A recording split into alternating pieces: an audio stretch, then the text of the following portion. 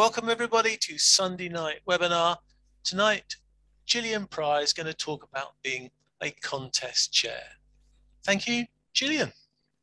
Thank you very much, John. And thank you for already setting up the scene for my presentation.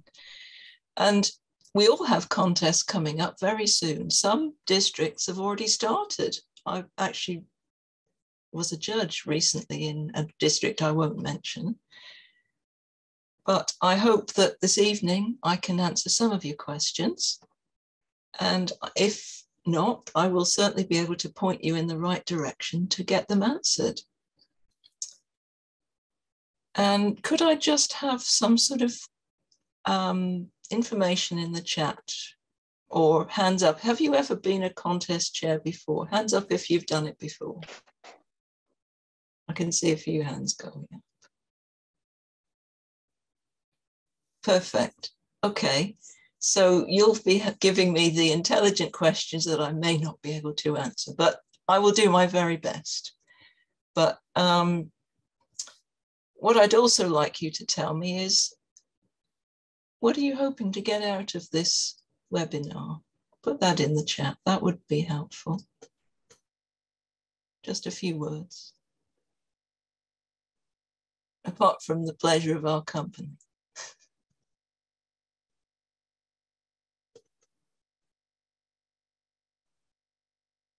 Perfect. So as John has said, the scope of the presentation is that we're just looking at the contest chair. I know that very often the contest chair is also the person who organizes the contest.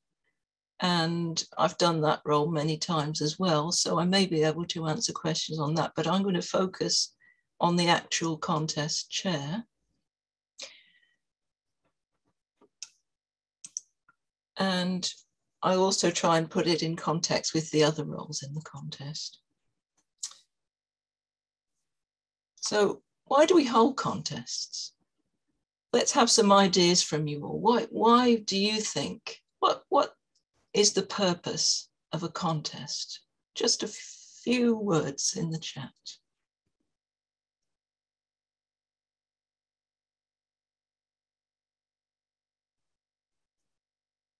Yeah. Upping your game. I like that one. A new challenge. Development. Challenge. Good experience. I like that one as well. How other clubs work. Fun. Yes. Someone said it. Fun. Pearl. Well done. Yes. Why not? That's what it's all about, isn't it? Enjoying yourself and being together with our fellow Toastmasters and learning, as all of our Toastmasters experiences, reaching out, other Toastmasters clubs, healthy competition. Brilliant. Marta's still got the music going on, John. I don't know what that's about. Okay, that's brilliant. I love those responses. So let's have a look at my little list. I will take you through my agenda first of all.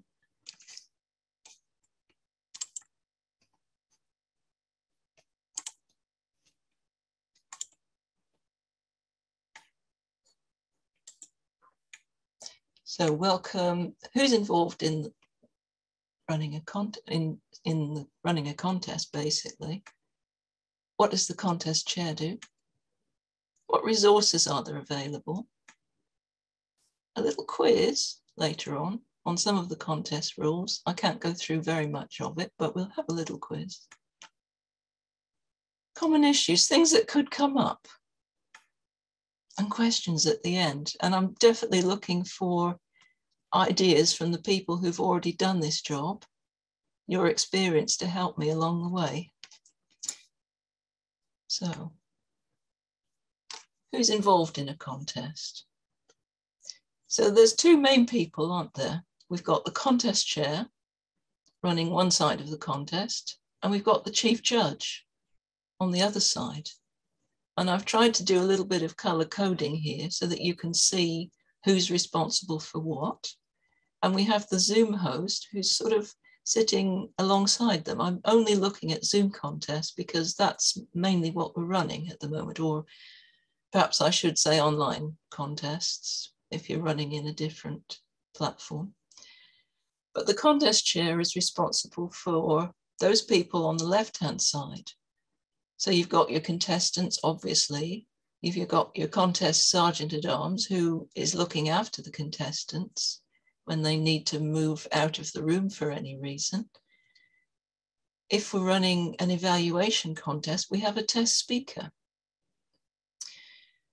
And the chief judge is looking after the judges, the ballot counters, and the timers.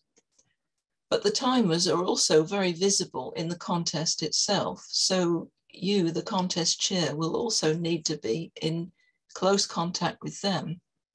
So these little lines show my idea of who needs to speak to who, who's responsible to whom, but I'm sure you'll think of something else. You'll think of a few more lines there. Let's move on. What does the contest chair do? Communications, that's a really big thing. And you need to set up your lines of communication early. You need a list of everyone who's taking part in the contest. Who are the participants?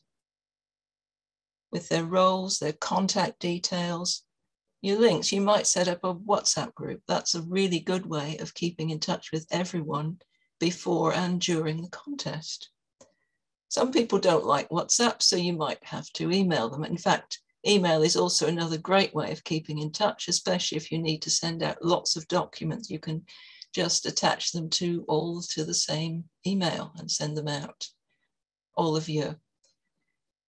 Well, you might like to send an example of the voting form so that the contestants are aware of what criteria they're being judged on. You'll need to send the form where they can sign up for their eligibility and originality of their speech, all the different forms that go out.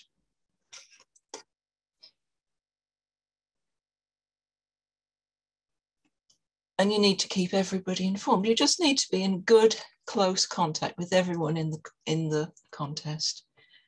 And the contest organizer, if that's not yourself, they might like to get together with yourself and the chief judge and the Zoom host before the contest to iron out any little problems that might occur, to be absolutely aware of what's going on. And you can really make the contest work well if you have that little get together beforehand. The contest chair briefs the contestants. You'll email them all the details of what they need to know. And if I can advise you, I think a pre-briefing before the actual contest is a great way. Hold a little get together, an online meeting where you can tell them all about the rules. You can answer their questions. You can agree the speaking area. You can determine the order of speaking. There's a little list of all these things which we can find on the District 91 website, which I'll tell you about in a little while. But yes, you brief all the contestants and you will expect to get back from them their signed forms for eligibility and originality well before the contest happens. You're also responsible for the contest sergeant-at-arms, who we would in our club refer to as the usher, the person who helps the speakers, who sees them in and out of the room, who might accompany them into the breakout room and make sure that they don't cheat, basically. So that person really needs to understand their job. You're also responsible for the target speaker, and that person, they might be very nervous when they turn up to do their speech. And one good idea is to put them in their own separate breakout room so you can go and have a chat with them before the contest starts. Make sure that they know what's happening. And that everything is going to run fine.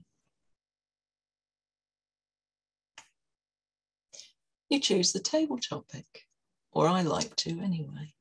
That's always fun if you're running a topics contest. And you're the host when it comes to the actual contest. You're in charge of the contest alongside of the chief judge. The two of you are in charge of that contest on the night. You need to treat all the contestants equally. Be very fair. And you need to know and keep to the rules.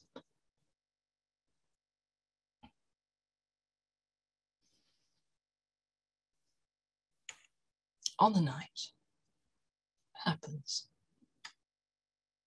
You have a script, and hopefully you've rehearsed it. And there are examples of scripts on the District 91 website, but I always have my own script. I fill in all the names because I've already found out what the order of the contestants is, or I try to have it all ready. As much as you can have ready before the night, have it ready, because it makes life so much easier, and there's always something that happens, something untoward, someone drops out, someone has a question, problems. Deal with all the things you can deal with ahead of time. Be there early. And you can do any briefings that haven't yet been done. You can do technical checks with the people who are taking part. The contestants, make sure that you can see and hear them clearly and that they understand what's going on. You can welcome the target speaker into their little breakout room. When the contest starts, you do the introductions, and you could have some personal touches. I've seen some really nice things done here. We had one lady who actually gave us relaxation exercises before the contest started, just for a few minutes, and it could have made the difference. You never know. It's about people, and contestants get so nervous when you see them in that briefing room.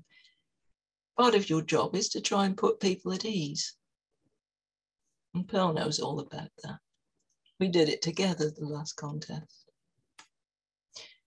Then when you actually get into the contest, you get the formal bit. You have to read the rules. And there's the contest itself. And the format of the contest is actually laid down in the contest rulebook. It's very precise. The wording that you're allowed to use is very precise, and you will have that in your script, so that you don't diverge from it. It's all about being fair to everybody, not making a distinction between the different contestants. So you've gone through the contest, everybody's got through it happily. Afterwards, while the judges are busy, you need to fill in some time. So you will be presenting participant certificates. You will be finding things for everybody to do. You might decide to go off for a break because everybody deserves a break. And while we're all having the break, you might consider that the judges are busy, and you might try and get your timing right so that even the judges will be getting a break. Because I've had a few complaints about that one in the past. I'm just passing that on for your benefit. Judges might be busy while everyone else is having their cup of tea. You might have table topics to fill in. And it's always a good idea to have a few activities ready to keep people busy. Because sometimes all that totting up of scores can take a long time. But you are like the contest Toastmaster in a way. You're the person who's dealing with the timing.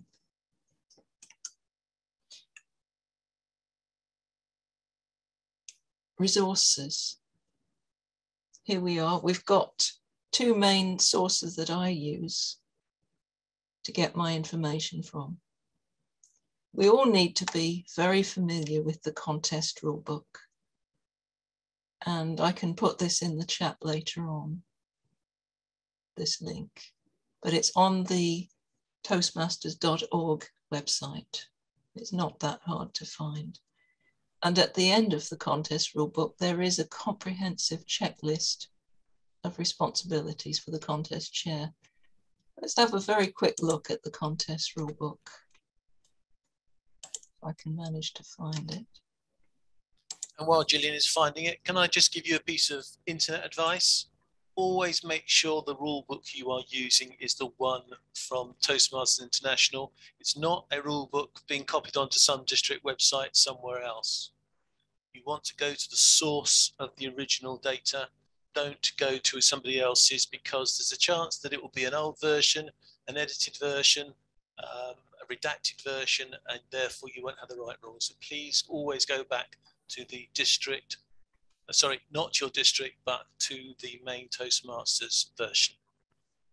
Thank you, John. That's a very good point.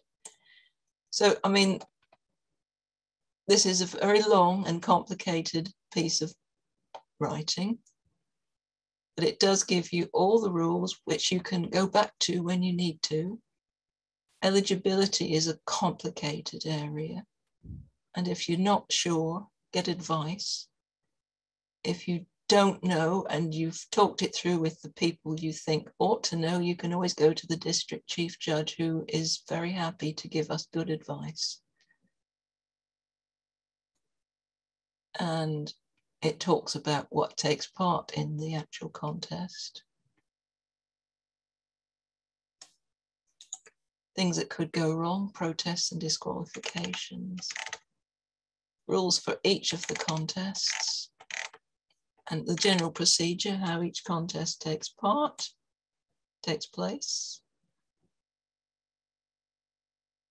And they've added a little bit for online contests, but there are separate pieces of advice for online contests as well. And there is actually a contest chair's checklist in here, but I would give you the note that this actually includes quite a lot of the activities that I would put under the heading of organizing the contest. So you might have a contest organizer who's doing these things. Very often I am that contest organizer, as well as being the contest chair. And the two roles do fit quite neatly alongside each other, because when you're the contest chair, you're the person who's up there facing the music. You want to make sure that everything's going right, that there's no gaps. But occasionally, if you trust the person who is organizing it, it can work quite nicely that you are just the contest chair.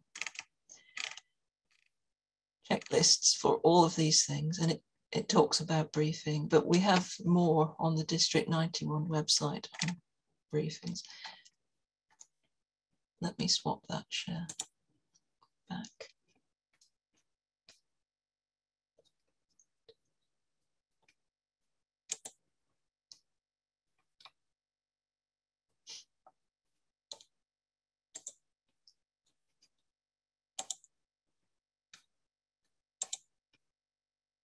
So the other place I go to is the District 91 website. They have a huge section now on competing and judging. I will give you the link later on. But let's have a look at that section, because it's really worth considering. If I can find it. Here we are, competing and judging. So there's this wonderful video webinar that was presented by Neil Coleman when we first started to run online contests, which tells you a huge amount of information about how to proceed if you are organizing the contest. And we've got all this information split between online contests or face-to-face contests. You'll note that the online contest list is a lot longer. Some of this is just to do with the chief judge, but there's a lot here for the contest chair. You've got a briefing guide for the contestants. There's even a sample email that you can use to send out to the contestants. You've got your script here. You can use this to create your script anyway. there's an organization grid. So you've even got a way of, I can find it. Here it is. For each of the contests, it gives you a way of recording all the people involved in it.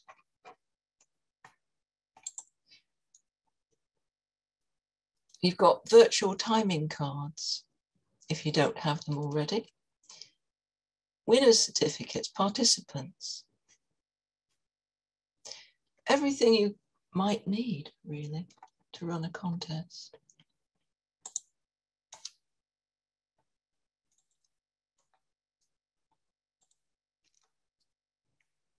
So now I'm going to give you a little quiz.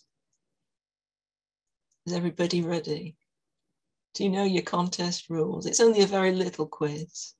I'd like the answers in the chat, please.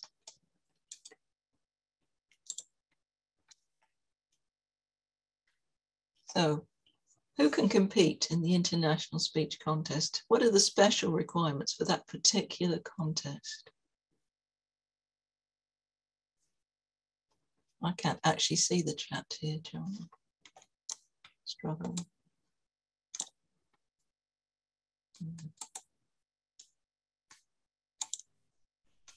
Yes, they're all starting to realise you need level 1 and level 2 in pathways to compete.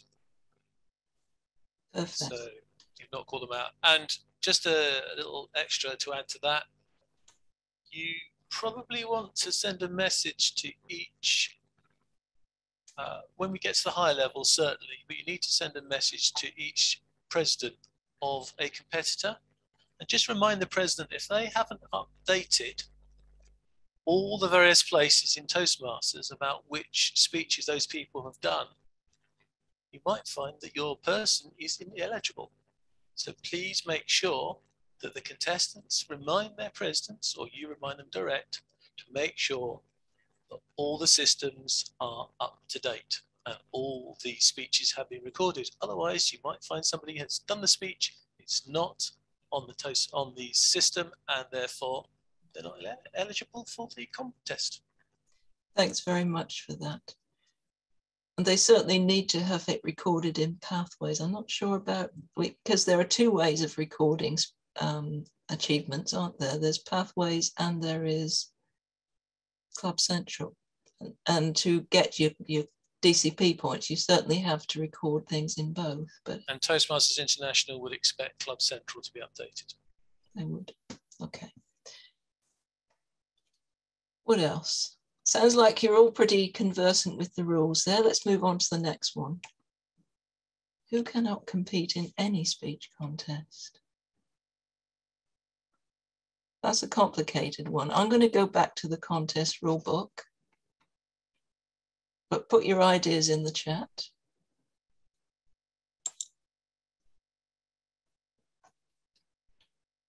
Oh, somebody's done a cut and paste. Oh, have they? Yeah. Who was that? Christopher. That's cheating. Area directors, district officers. Yes, you're all getting the idea. There are certain roles in Toastmasters which would give a perceived unfair advantage, and therefore I'm afraid they're not allowed to go in the contest. Anyway, they're busy enough doing other stuff, aren't they? Let the rest of us get in and do the contests. They are. And if you're in any doubt, you can always use the eligibility assistant that's actually on the toastmasters.org website. If you go to Leadership Central, you will find that, and it will allow you to check things like membership status, club status, and whether that person is a serving district officer. If you were looking at an area contest, you might get your area director to do that. If you're in a division contest, you get the division director to use that eligibility assistant, because a club officer only has access to the information for their club. So you can always ask somebody else to look it up if you don't know. But the point is, if you are the contest chair, you're responsible ahead of time for checking the eligibility of everyone who takes part in your contest, all of the contestants. So you need to make sure that that person is a paid up member and that their club is in good standing and that they're not a serving district officer or someone who could be next year, someone who's thinking of it next year. And the rules are very complicated on eligibility, so please have a look at the contest rulebook. Can someone compete in more than one area contest? There's a slightly complicated answer to this one, but give me your ideas.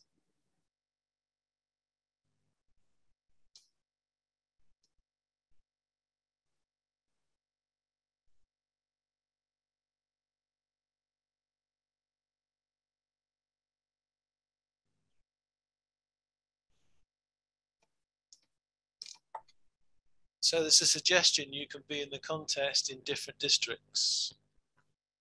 The rule I always used to apply was you couldn't be in two places that would be competing with each other. Yeah, so what it is, it depends what contest you're competing in. You cannot compete at area level and above in more than one area in the same contest.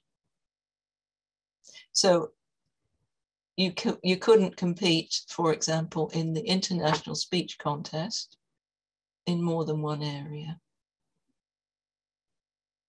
But as I understand it, you can compete in the international speech contest in one area and the evaluation contest in a different area. And I'm pretty sure we've done that in the past. Chris is our district chief judge, if you didn't know. Which is why the answer to all these questions is, it's up to Christopher.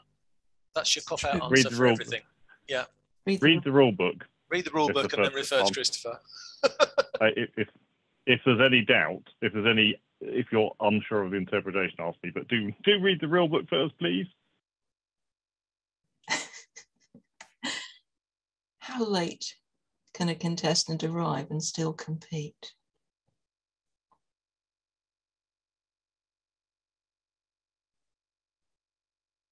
And this is in the rule book, but you have to look very carefully for it.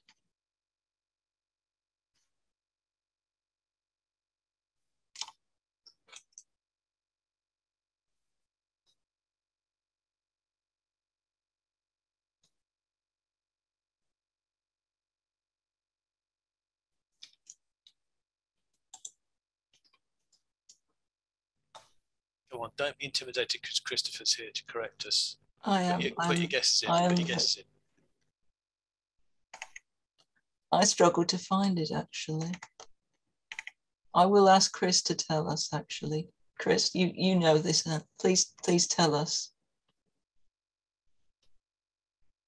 I'll find the precise wording, but it's to a first approximation. It's before the contest chair is announced and starts speaking. So you can miss the briefing. That's fine as long as you waive the briefing and all your paperwork is in order.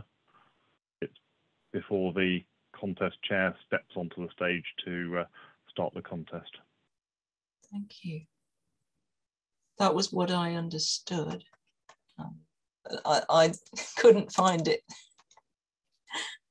And we did that in one contest recently. I did look up the rules in the middle of the contest, the things that can happen in the middle of the contest, and determined that that was the case, that the gentleman who was on the train at that time, if he got there before the contest chair started her speech for that contest, he could take part, and he did. Who can lodge a protest, and for what reason?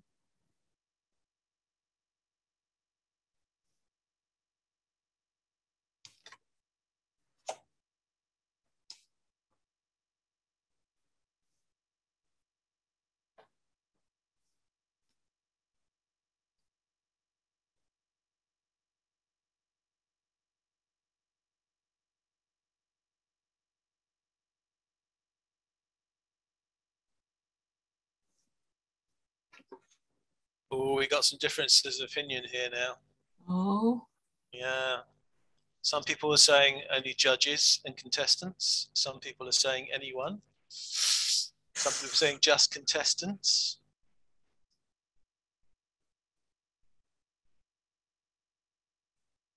shall I put you out of your misery?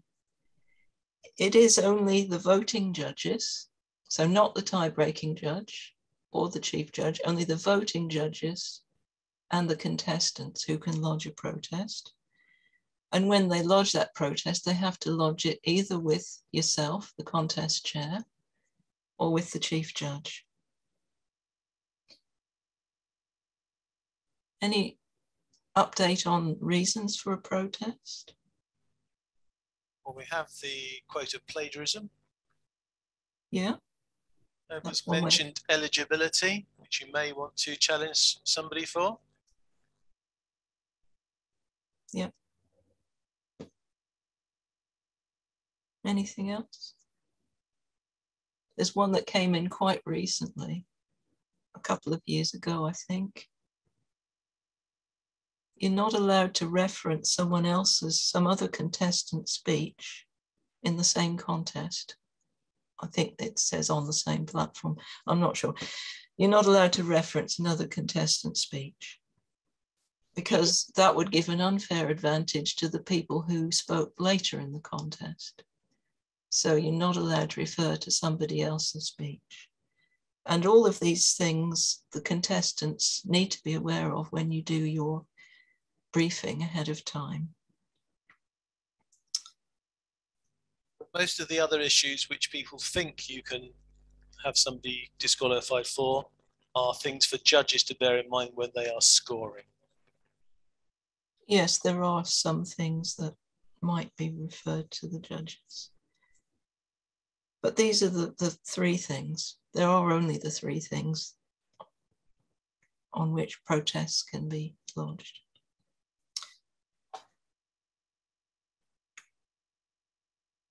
Who decides what to do if there's a technical failure?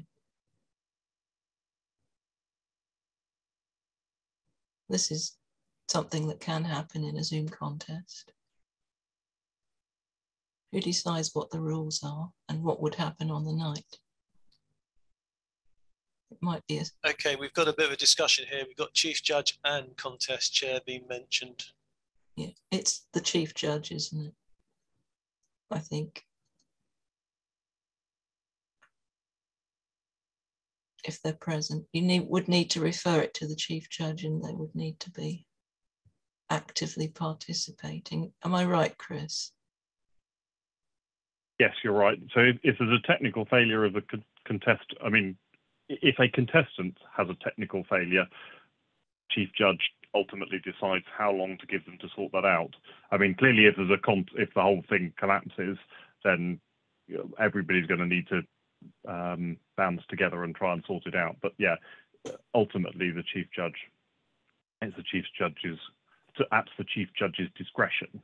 I would suggest that this is discussed and announced to the contestants prior to the contest so that everybody knows what they're thinking. But I'm a great believer in trying to ensure that everybody can participate and within reason, you know, and not exclude people just because.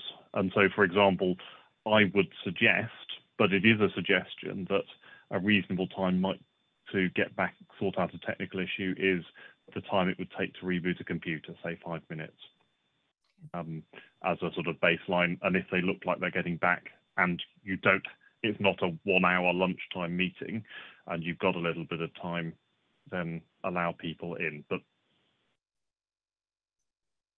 it is the chief judge who makes that call. Fantastic. Thank you for that. How can we be fair to... And just before I have looked in the rules about competing in multiple areas at multiple districts. The rules, as I read them, I've posted them in the chat, and I don't want to derail this too much, but the rules say no contestant can compete in more than one area speech contest of a given type even if the two areas are in different divisions or districts. So that would, you could not compete in evaluation in two different districts, is my reading of that rule. You could compete in international speech in one district and evaluation in another. Yes, you could. Yes, as long as they're different contest types. Yeah. And actually, I think there are 6 contest types. So you can compete for different clubs in different districts as long as they are not the same contest at area level and above. Yeah. And at club level, you can compete in as many clubs as you're a member of. Yeah. Yeah. Okay. Thank you. How can we be fair to blind contestants? You must have seen this, some of you, in your contests. But someone who has sight impediment of some sort. What can we do to make life easier for them? Yeah, we've got the answer, verbal cues. Yeah, exactly. We're talking about the time signals, aren't we? So you might have the timer would speak instead of, as well as giving the coloured cards, probably. They would say green, green, etc. when the time came. Okay. Finally, can two clubs hold a joint contest? It sounds very friendly. Can they do that?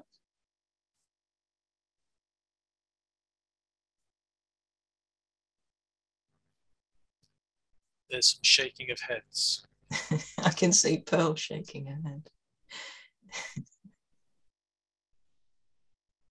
No, they're not allowed to. They're definitely not allowed to. I've been informed of this by Mr. Walker. So I thought I'd put that one in there for you. And that's it. That's my little quiz. I'm sure you have lots of other ideas. So let's move on. Common issues. When you're in a contest, when you're the contest chair, plan far enough ahead. Organize everything, get the people organized, set up your communication lines, do everything that needs to be done ahead of time. Make sure you have your test speaker for your evaluation contest. Really, that's the contest organizer's job, but you will want to be aware of what's going on. Yeah, just keep on top of it. Contestant eligibility. I've already spoken about that. If you want to use the eligibility checker, you need to know that person's membership number, which you can put into the eligibility checker, the name and their membership number. So it's a really good idea to get your contestant forms in early. They fill that in on their form, and then you can use the checker to make sure you've got everything lined up. Spare functionaries, just in case. You want to know who you've got available on the day if somebody's ill or they just can't get in, can't sign in on Zoom. It's really nice to have, somebody who can do any job and fill in. Do the functionaries know their roles? This is something I've come across many times. The timekeeper, the timer. Often they turn up and they don't even know how to use the background cards. They don't know how to do it. So what I often do, if I'm organizing a contest or I'm the contest chair, I will set up a special little briefing session for the timers. Even though really it's the chief judge's responsibility for looking after the timers, but I try and save the chief judge that headache because it's such a simple thing to sort out. It's not really about the rules, it's about being able to do the job as a timer. So, And you will, of course, be responsible for the Sergeant at Arms as well, making sure they know their role. And there's some interesting features. I was in a contest recently where the contest chair asked the contest Sergeant at Arms to make sure that all the contestants' hands were in view in the breakout room so they couldn't be playing with their phones. and looking at what was going on in the actual contest, signing in on a different device. Allow time for the judges. Maybe have a break while the judges are deliberating. Have a backup plan to fill time. I've already talked about that. Have some table topics. Know what you're going to do in case there's any problems in the agenda. And be kind to the audience. Give them a chance to speak. Give them a little cool down session, a table topic session at the end. Because it's a long, lonely contest otherwise. You don't get to speak to anybody. You're not even visible for a lot of it in a Zoom contest. You can't hear people, you can't see them. So it's nice to get people involved once the contest is finished. And that's it. Questions? And I'm going to stop sharing so I can actually, and maybe we could make people, don't know, John, should we make